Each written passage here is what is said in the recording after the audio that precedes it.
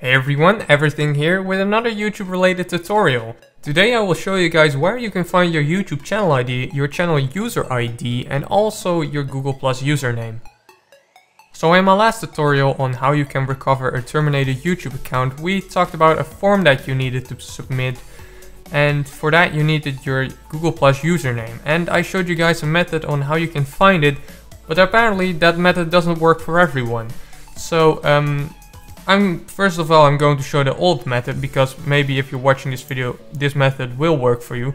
So you go to your Google Plus page, then you open up the side panel, you go to settings and you scroll down until you find third-party tools, and there it is. Your page username is blah blah blah blah at pages.plusgoogle.com. The problem was that some people couldn't find their third-party tools, so they couldn't also find their Google Plus username.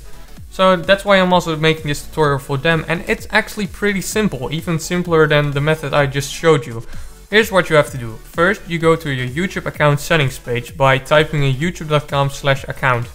Then on the account settings page, you want to click on advanced to open up the advanced settings. And that's it. Under account information you should see everything you need. Your YouTube user ID, your YouTube channel ID, and also your Google Plus username or email address. Google calls it the username, but it looks like an email address.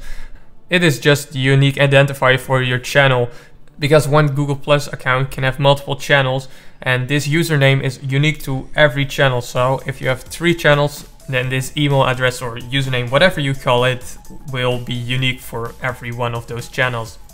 Anyway, that is just some extra information for those of you who were interested why you have that extra email address.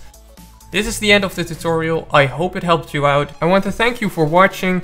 If you liked the video, be sure to leave a like. If you disliked it, just leave a dislike. Please don't be afraid to leave a comment if you're still having problems after this tutorial. I will gladly help you out.